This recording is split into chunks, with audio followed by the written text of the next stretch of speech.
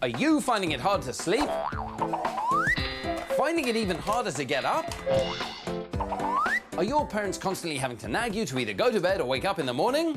Chris, get up! Well, you come to the right place. This is Dr. Chris's one-stop sleep shop clinic place for all your sleep-related needs.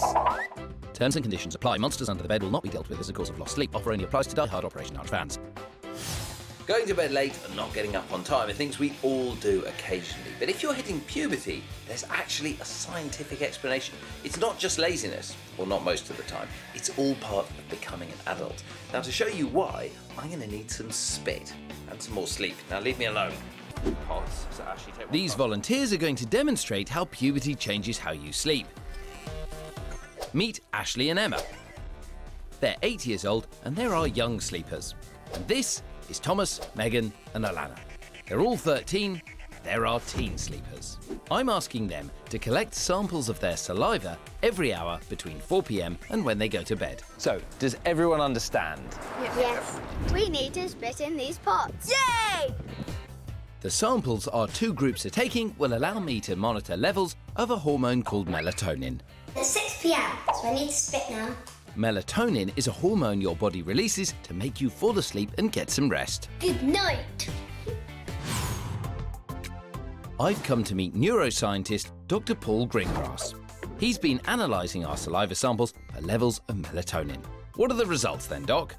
The younger children, their melatonin was starting to be produced about 7:30 or 8 o'clock at the latest. So, that's why if you're younger, you get tired around this time, but it changes as you reach puberty. For the teenage group, their melatonin was not even being produced till about 10 or 11.